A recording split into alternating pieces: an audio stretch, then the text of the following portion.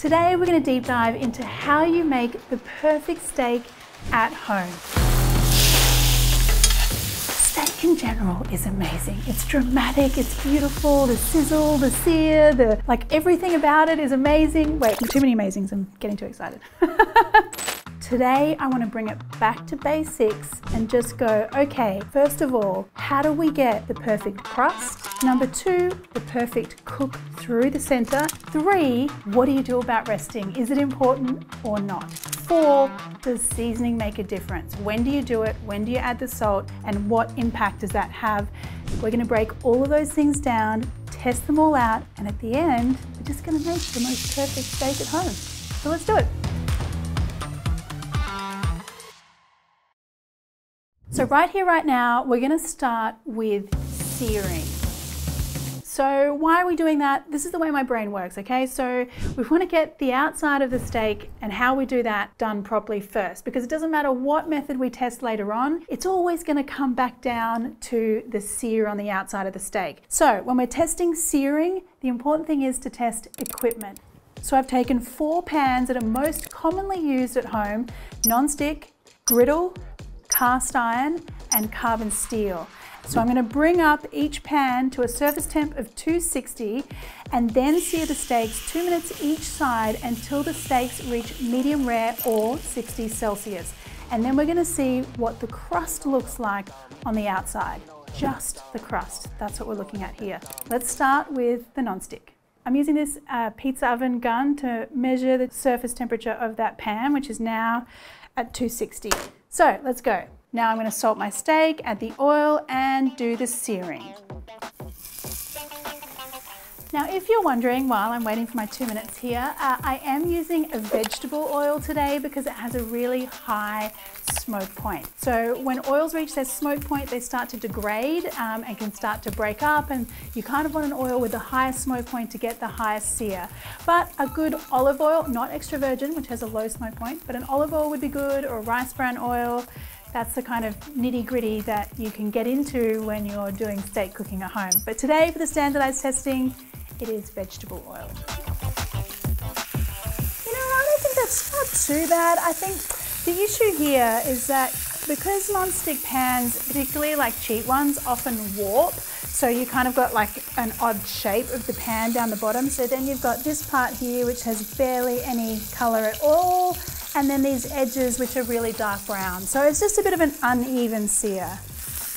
Second flip, and see, this is where the issue happens when you've got a pan that is not really thick and sturdy. So what's happened is that steak has hit the pan at a really high temp, and then the steak has dropped the temperature of the pan, and you can see that this second side is not really getting that lovely crusty sear at all. So I think this is one of the issues that you find with pans like a cheap non-stick, where you don't really have the heat retention. Okay, so what are the results here? The problem is that with a cheap non-stick, you don't have the heat retention. So when I turned the steak over, the heat loss from the pan never recovered. And this side didn't get the great sear that the first side did. So in my opinion, it's a bit of a fail because I don't have an even crust on both sides. Next up, let's talk about griddle pans. So the idea here is that you have these raised bars in the pan, and the raised bars are what come into contact with the steak, and you get those like bar marks that you see if you're grilling outdoors or like on a particular steak ad or like char grill burger ads. Like, you know, our brain is trained to think that those bar marks are a good thing. Whether or not they are, let's talk about that later on. We'll give the pan its chance to do its thing. Okay, I'm gonna get this up to temperature. I should mention this is also a non-stick surface, so you want to be careful that you don't overheat non-stick. It's recommended to be up to about 250, 260.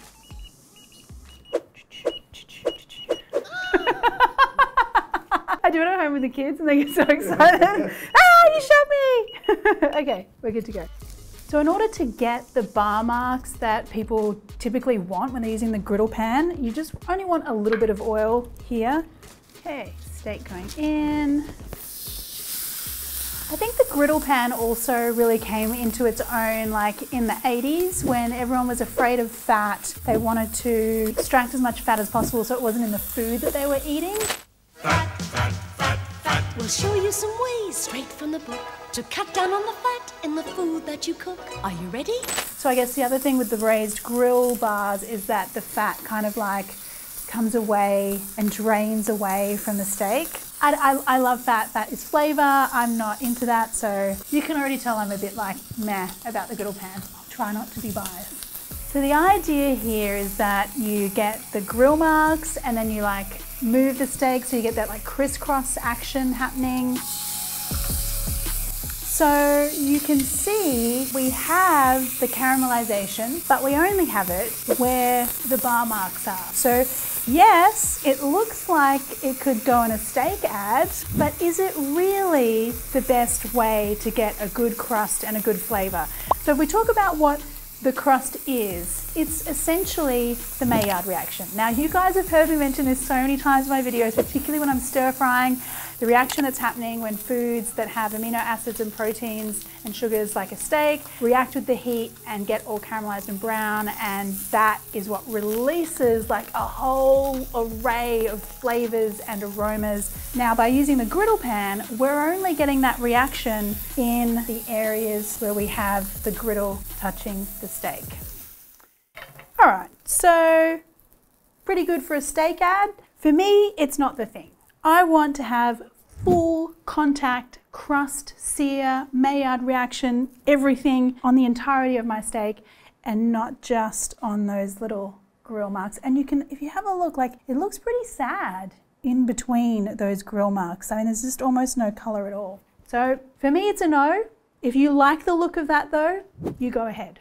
It's a no for me.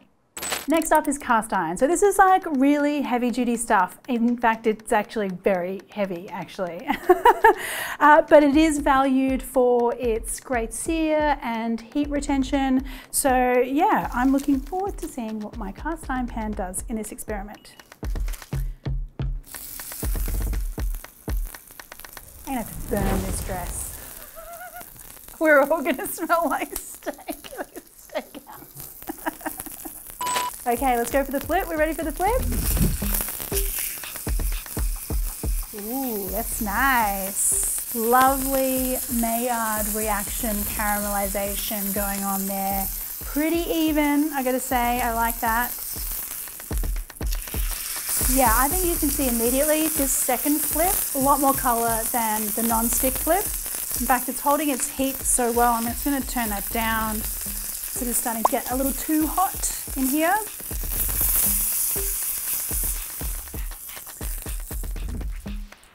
Whew.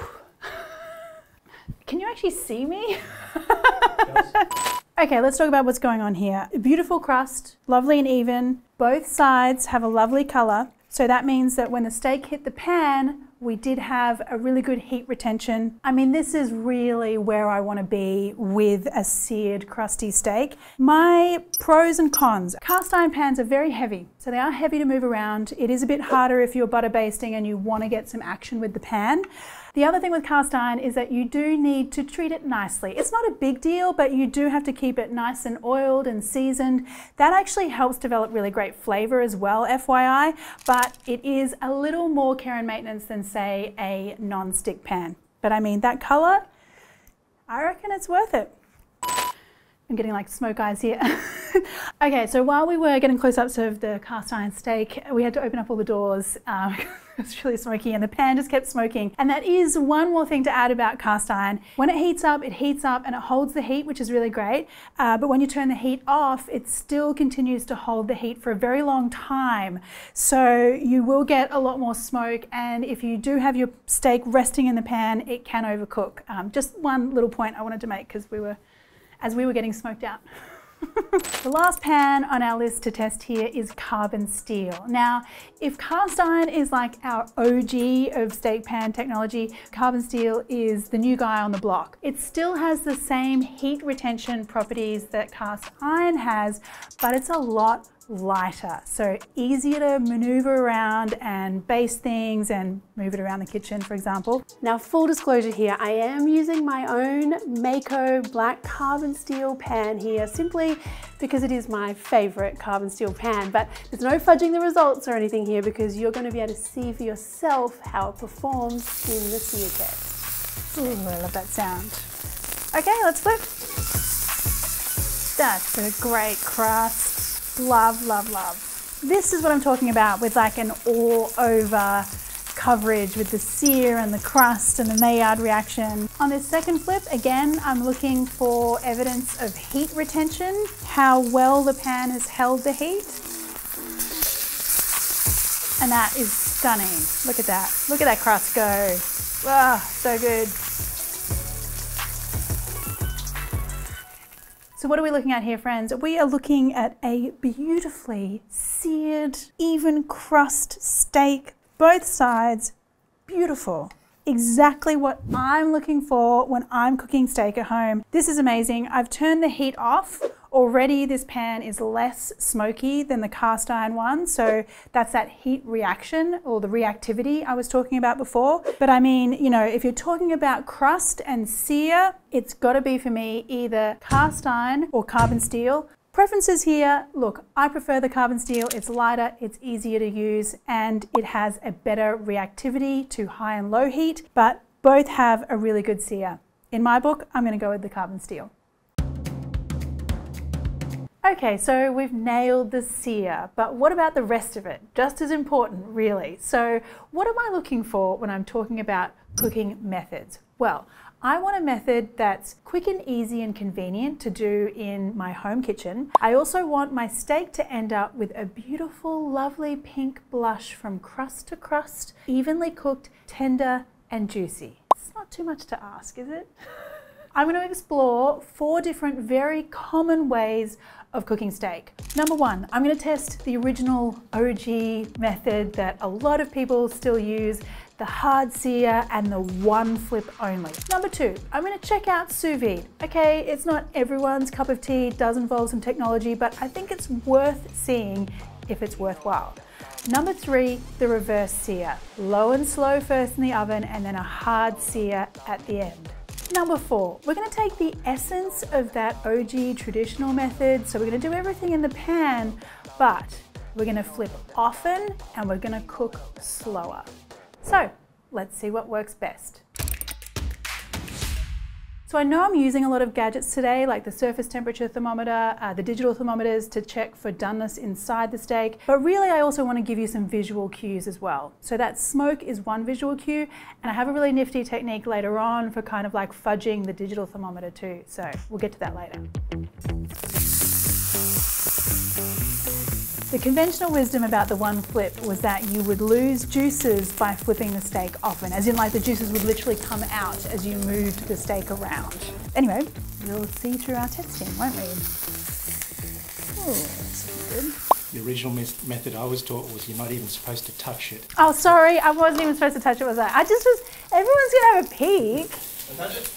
Look at it. How do you know with the one flip? Like, what if you flip it and then you're like, oh, crap, I need to flip it again. What? Well, it's meant to wait till like you get blood on the top and that's the cue. See, that's another thing, like to get the blood on the top, but like you don't always get blood on the top. There's like one little speck there. That's enough. It's still close. Okay, all right, so we'll go with that.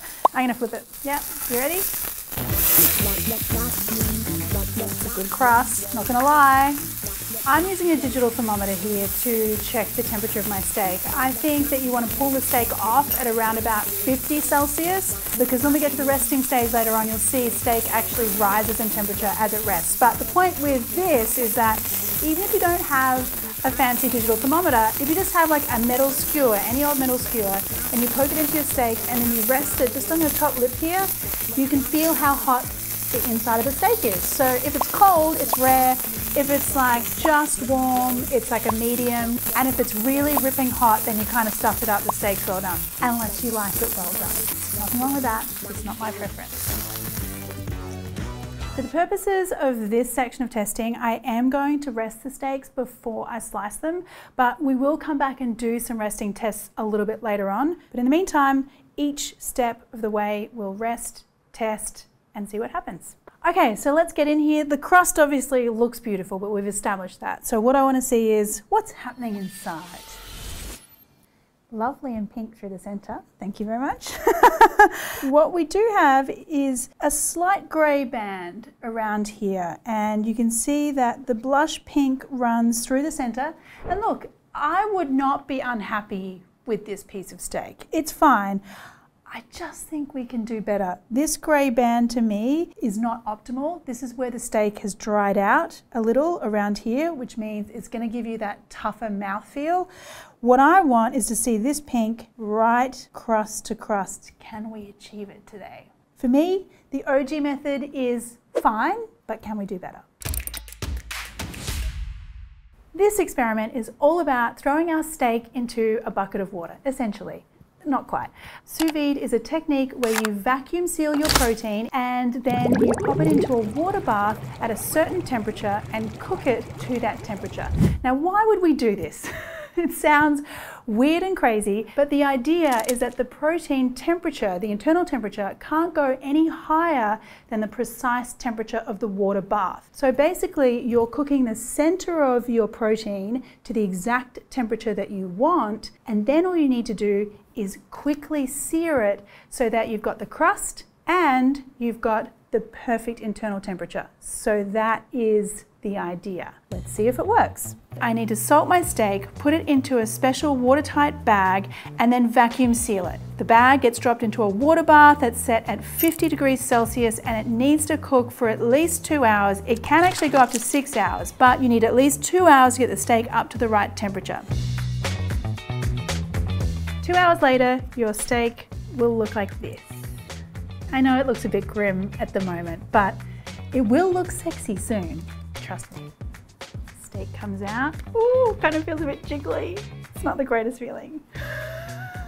Now, one thing you do have to make sure you do is actually pat dry the steak really well, because of course it is kind of like wet and steamy in there, and that is not going to help with our crust when it's super dry. Now we kind of treat the steak like we would any other. Just heat the pan up really high until you get that smoking point. Add in the oil, a little bit more salt here, and then sear that steak. It only needs like maybe 1 or 2 minutes each side because it is pretty much cooked all the way through. Now take it off and let's have a look at what's happened. So I think this looks really exciting. The crust is lovely. I'm hoping for a nice, beautiful interior. Let's have a look. Yeah, I think that looks really nice. I think that we have a lovely blushing center. I don't know, I might have overdone it on the searing a little. I've still got a little bit of a grey band here. Maybe I was a bit overzealous, but I feel like there's a little bit more consistency here. Maybe if I did it again, I might do the sous vide up to like, I don't know, or maybe I'd do it less temperature, lower temperature, and sear it. Because I guess I was waiting to get the caramelization on the sear, but that took a little bit longer than the raw steaks, so that's why I kept it in the pan for a bit longer. But look, I think that is a beautiful looking steak, and the thing is that I know that the flavor of this will be really juicy. So let me just get in here and just cut a piece open for you, because I think the texture difference with a piece of sous vide steak is very different. See, this is the thing you guys can't see on camera. That texture is literally melting in my mouth. Whereas the original OG method, you could see that you had a very much deeper grey band there and it was a lot drier. This steak is juicy. Wow, that is really good. Flavor-wise, you can't knock it. Crust-wise, maybe not as good as like a raw salted steak, but cooking consistency pretty good. You still got a little bit of a grey band though, but geez, it tastes good. Is it worth the extra like 1 to 2 hours of cooking though? I think we'll have to do the other experiments and see. This next method is called the reverse sear, which is exactly what it sounds like. We actually cook the center of the steak first, very slowly in the oven, and then do the searing at the end. So reverse searing, yes. This is a technique that's widely used in a lot of homes, including mine. I quite like this technique. Made very popular by a guy called Kenji Lopez Alt. Love his food knowledge and experiments and his blog and his YouTube channel and his books. But let's just see how it stands up against all of our other tests that we're doing today. So the idea here is that we salt, A little bit of oil. I've put the steak here on a wire rack, and that's to allow really good air circulation around all sides of the steak so that one side isn't sitting on like a really hot tray, for example. I'm gonna cook this steak at 120 Celsius in my oven, and the idea is that I wanna bring it up to 30 degrees Celsius because that's half of my desired internal temperature, which is 60 Celsius. So I'm gonna use a digital thermometer just to make things a little bit more precise.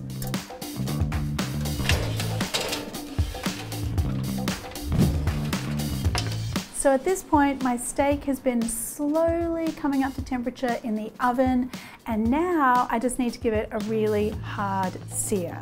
And one more thing here, we have had quite a lot of moisture here, particularly from the salt and also the meat juices that have come up to the surface of the steak in the oven. Super important that you pat that dry because again, I want to get the crust and the sear done really quickly before I overcook the steak through the center. I'm going to add a little extra salt here. I know we did salt the steak before it went in the oven, but I do want to get a nice salty, crusty sear. Oil.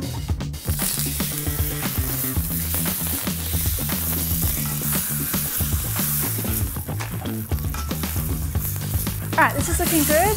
I feel like that sear was a lot quicker than the sous vide sear.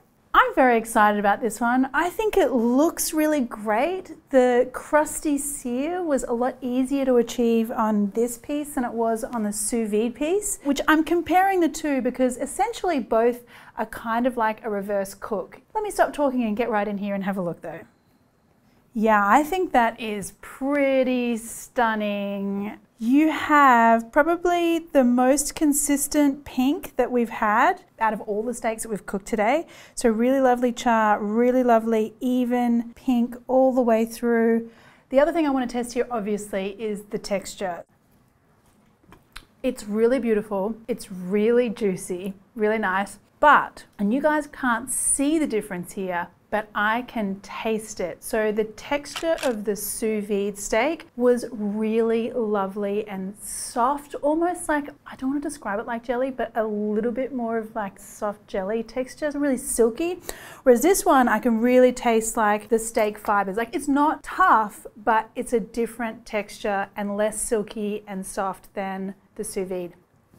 Again, but if you hadn't tried the sous vide, you would love this.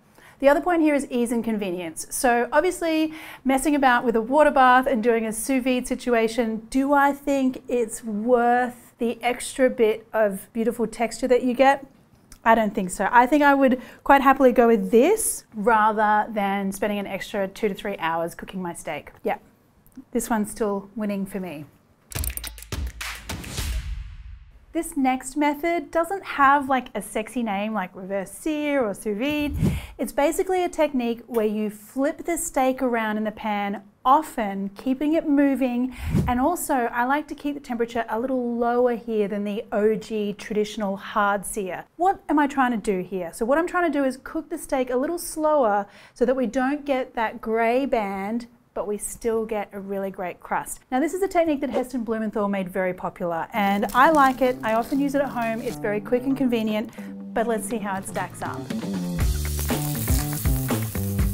I wouldn't normally time this, but I'm gonna like kind of put a guide on here and try flipping my steak every minute.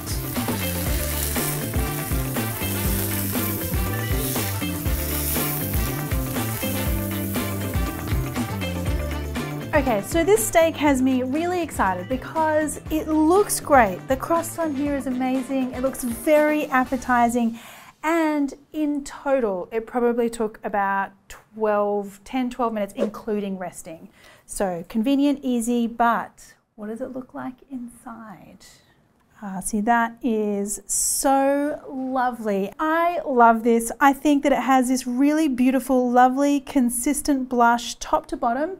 Not as much of a gray band as the really harsh sear. So I did this on a lower temp than the original OG one flip. And it's so juicy and lovely. This, my friends, is looking great. But what is it like in the taste test?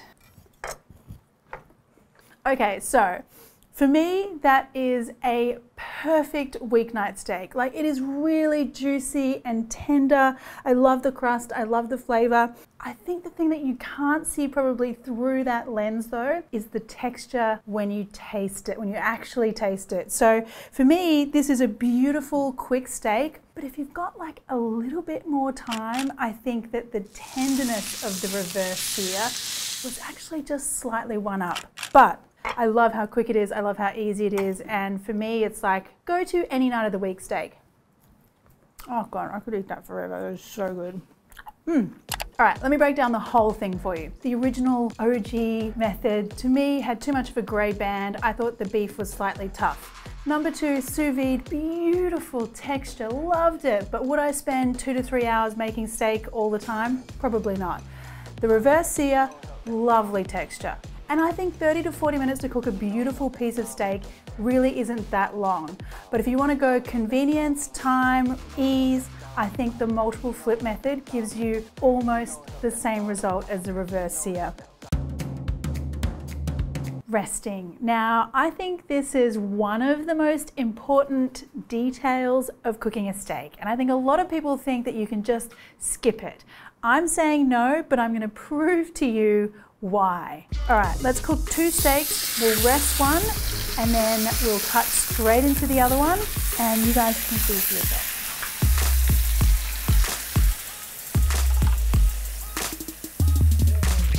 Okay, so I have this steak which has just come out of the pan. This one I'm going to give it a rest for like 5 minutes. Let's have a look and see what happens in the steak as soon as we've cooked it. You can see, look how red that is in the center. So what happens is when the steak's cooking, all that heat concentrates that juice into the center. It's had no time to kind of relax and for all those juices to come back out again. They're all just like tight in there. So that's what happens when your steak comes straight out of the pan. Okay, so this piece has been resting for about 5 minutes. I typically find for steaks this size, 5 minutes is perfectly fine. Let's cut in and have a look. And wow, I mean, the difference there is remarkable. This is beautifully even from top to bottom. Remember how we had that really like bloody center in the other one? That difference is amazing. So the clear winner here in my book is the rested steak. Obviously a very important detail when it comes to cooking the perfect steak. One of the other things that people really want to know at home when they're cooking steak, I think, is the seasoning. Do you really need to do it overnight? Does it make a difference if you salt it just before you sear it? Well, we're going to test it out and see. I have an overnight salted steak here. I have a 45-minute salted steak, and this one I'm going to salt just before searing. And then we're going to cook them, come back and see if it's made a difference. All right, let's get in here. I think the only way to test this out is to taste it. First of all, the steak that was salted just before searing. It's a nice salty crust. Tastes good. Now let's try the steak that was salted 45 minutes before cooking. Noticeably well seasoned. The difference between this and this is next level. This tastes beautifully seasoned all the way through. The flavor, even the crust seems like more, I don't know, savory and beautiful. Overnight salting.